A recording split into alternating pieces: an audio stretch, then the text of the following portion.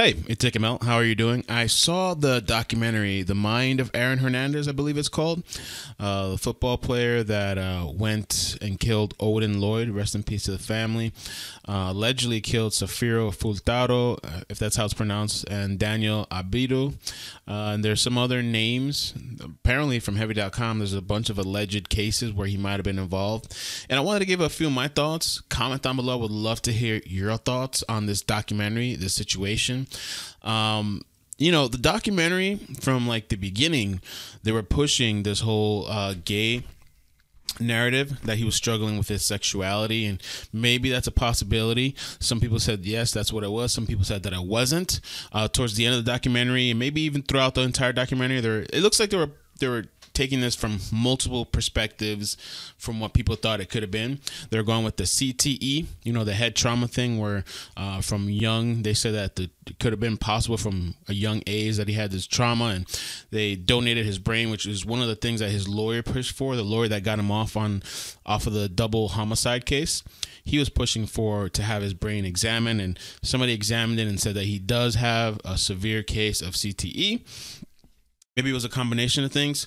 Some of the things that really stood out to me was one, there was one guy in there that was alleging that he was gay, and it was like a childhood friend, and they were like really kind of graphic with it a little bit. I mean, he didn't say details, but he was kind of like, oh yeah, like we did it all the time. And then like they take you up into the bedroom and like they show you a picture of a bed, and he was like, oh yeah, there were days where we were there in the room and we were doing stuff and we did it all the time, and it wasn't just me, it was with a bunch of people. You know what I'm saying? Like he had this whole lifestyle with a bunch of men. That was kind of like, it seemed kind of weird to me. I was also wondering why does this matter, or what does this have to do with the killing of all these other people? But I guess they were trying to tie in the whole him raging because of his sexuality and taking out his anger because he's been trying to hide this thing. And what I thought was interesting to me, one of the things that really stood out to me in this documentary was the audio voicings of his mother and Aaron on the phone calls. There was one phone call where she's asking, oh, you got 40 million, you could give me 1 million, give me 1 million, give me a crumb, and I think he was saying he didn't have it at the time, and I don't believe he did have it at the time, and his mother was just pestering him about it on a phone call. Some of the things where he said to his mother was like, you effed me up, you messed up my life. And this is where I think some of the stuff stems from, and this was what I thought was really interesting, especially about the things that we talk about on this channel, was that, okay, the father passed away. The father was a big influence in his life, and as soon as the father passes away, the mother goes and hooks up with the cousin's husband. Not only that, she moves the guy in. The guy starts living in their house. This is when he was young. I think he was 16. The guy moves into his house right after his father, his idol, the guy he really looked up to, passes away. Now, this is not to make any kind of excuses, but this is just taking a little bit of a look into his childhood, because we talk about that a lot on this channel. Another thing that I thought was kind of interesting was that the brother, they pulled up like some sort of interviews or something, and the brother stated that Hernandez, when he was a child, that allegedly he was abused, that they had a babysitter, a teenage babysitter, which was a guy. They would play hide and seek, and the teenager would make Aaron's brother, DJ, go into like a closet, stay there and hide, and we're going to come find you, or whatever. And he would be in there counting for a long time, and he'd be wondering, why is he in there so long?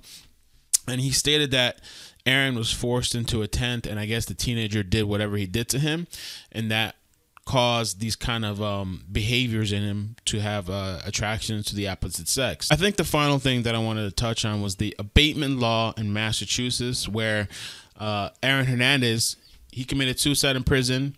This was during the appeal process, which with the abatement law, if you're in an appeal and the case is open and you die, you're supposed to be acquitted.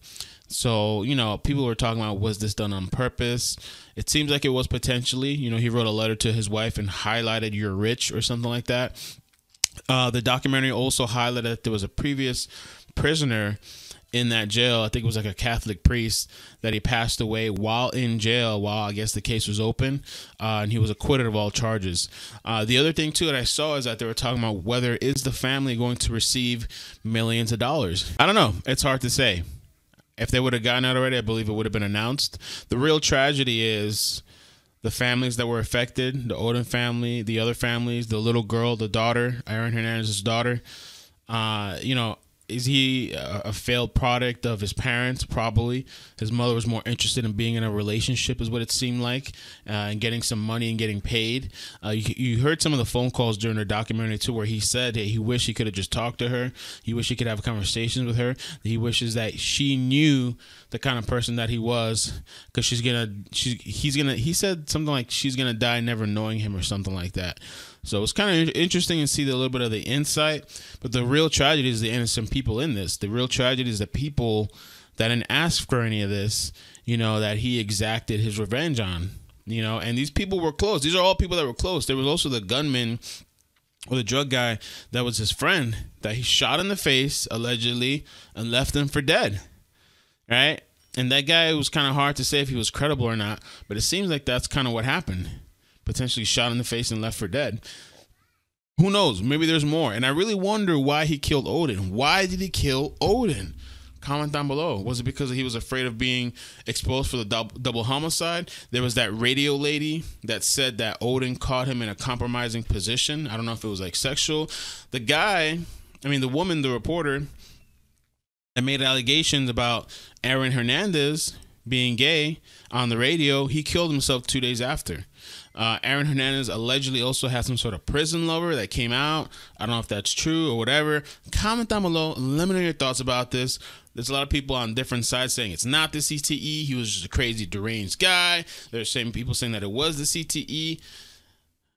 People saying that it was his repressed sexuality. I don't know, man. And by the way, I liked Odin's friend. I liked the way he was talking. I like how he was standing up for his friend. I like that he was speaking on his behalf and representing him. I thought that was pretty dope. I thought he did a good job at that. Comment down below. Let me know your thoughts. Have a great day and peace.